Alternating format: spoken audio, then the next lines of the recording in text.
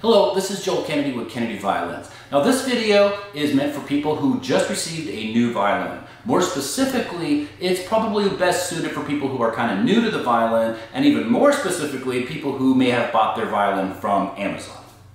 Now, if you're new to the violin in particular, it's really important to watch this video before you try to play your violin, because a lot of our customers who are new to the violin, they get the impression that maybe there's something missing with their violin, or maybe there's something wrong or broken with it or something like that. But through thousands and thousands of orders, we've found that 99.9% of the time there's actually nothing wrong with the instrument and everything's there. So I'm here to answer those questions really quickly today for you. Now, one of the most common questions that we get from customers is, where's all my accessories? My violin was supposed to come with a shoulder rest and a tuner and a cleaning cloth and a rosin and all this stuff, and I can't find them. And they look in their case and they're not there. What they don't realize though is that we actually put them in a separate box that's inside your Kennedy Violins box. So let me show you what I'm talking about. So here's your Kennedy Violins box. You probably recognize it, right? Now, if you look inside, there's a couple cardboard spacers on either end, but perhaps intermingled with all the bubble wrap and everything, you have an extra box. So we put all your accessories that either came with your violin or you purchased extra, whatever, inside this little box. Now, if you purchase a school book, like a Suzuki music book or Essential Elements or something like that, it's going to be in your violin case. So it's either going to be immediately inside your case when you open it, or it's going to be in a little pocket on the top of the case. So you undo a couple zippers, you look in this pocket, and then your school book will be right there. Now, another question we get is people look at their bow for the first time and they think that it might be broken or defective or something like that. So first of all, when you look at your case, and you might have a different case than this, we have a lot of different cases, but the bow always fits in a certain way. So there's a little bow winder here, and you turn it horizontally, and then you pull your bow out, okay? Now, here's your bow. Now your bow has a bow to it, right? It's not straight, so a lot of customers are confused. They believe that their bow should be straight, but it's actually supposed to have this curve to it. And the only curve that you don't want is, you know, if you sight down it like this and then it's bent this way or it's bent that way. Now that would be warped, but we do check for warpage, you know, before we send the bows out. Now another challenge that you might see is you might see broken hairs, okay? Now this is really, really common with bows, especially when they're new. Bows always have extra hair, and so if you lose a hair or two when you're playing, especially for the first time, it's very, very common. It's not a problem. So if you have a hair like this, you simply just go like that, and you pull them out, and you're just fine.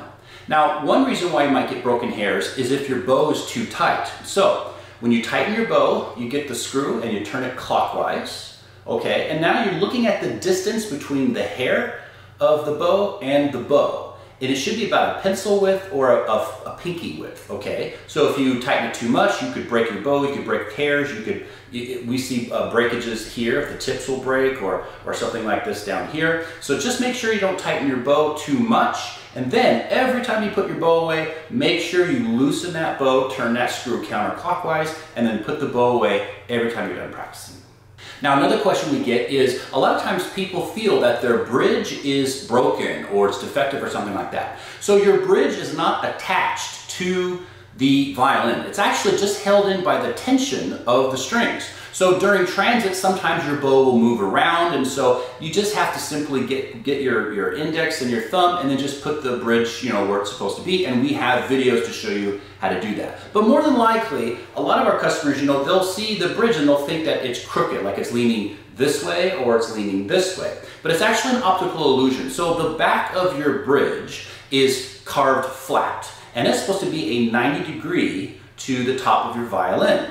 However, the front of your bridge, the belly, is carved asymmetrically, and when you look at it, it looks like it's actually leaning really far back, but it's just an optical illusion. So this is the way that your bridge is supposed to be. But if your bridge is leaning forward, which is caused by your brand new strings stretching, and then it pulls the bridge forward, if that's the case, you simply, you know, grab the bridge with your thumb and your index, just like I was mentioning before, and then you just move the bridge a little bit back, and then you're perfectly fine. But again, we have videos to provide more details on that. One big challenge that we see with new violins in particular is slipping pegs. So these pegs are just, they stay in their position with friction. They're not like guitar pegs. They won't stay in position. They're just friction. So the violin has to travel with differing humidity conditions and all these other temperatures and everything else from us in Washington State to whatever state that you might happen to be in. And sometimes these pegs will slip. It's perfectly normal, and this just happens to violins. In fact, it's been a problem for violins for literally hundreds of years. Now, I won't show you all the details on how to fix a slipping peg in this video. You can look at the video that we have the link below, and you'll be able to see exactly how to fix your string if it's loose. It literally takes like 10 or 20 seconds to fix it once you get really good at it.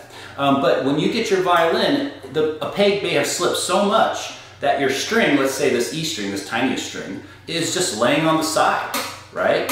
I mean, it's not even on the bridge. It looks like it's broken, but it's not. So you would just simply get the string, put it back on the bridge in that little notch, make sure that a green or black little piece of plastic is on the bridge that protects the string from the bridge, and then you just simply get your peg,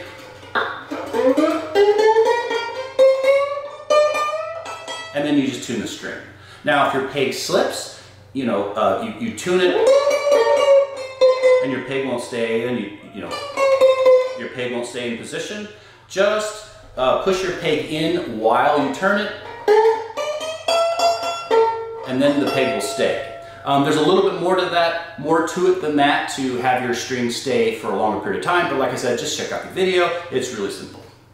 Now, another issue that might happen is you might break a string. Well, don't worry about it. Strings break all the time. Strings are a wear item. They're like gas or tires or oil in your car. They're going to break, and you're going to have to switch out the strings at some point. So it's good to learn how to replace strings. So if you are tuning your violin for the first time and you break a string, or you've received your violin and it broke during transit, it's not a big deal. Just get a string out of the backup set and then put it on your violin and tune it up. And we have videos for that as well. Now, the next thing I want to mention is that your violin is handmade. It's probably got an oil finish or a spirit finish or something like that. So when you have something that's made out of wood and it's handmade, it's just not going to be perfect. Now, if it was a toaster or, a door holder or, I don't know, a spatula, it might be perfect, but violins are just not perfect. If you look at this violin and you look really, really carefully, now, even though it's beautiful and it's got nice wood in it, if you look really hard, you're going to find some, imperfections in the wood. You might find a little line that goes down here. Maybe you'll find a little swirl or a circle or something like that. This is very, very common with handmade instruments that are made of wood, because wood is a natural substance and it's just not perfect. So don't be alarmed if you see something that's a little off. Now, if you buy a clearance violin from us, then there might be maybe a little bit of a varnish issue or something like that. But we find that most of our customers, when they buy clearance violins, they can't even find the imperfections.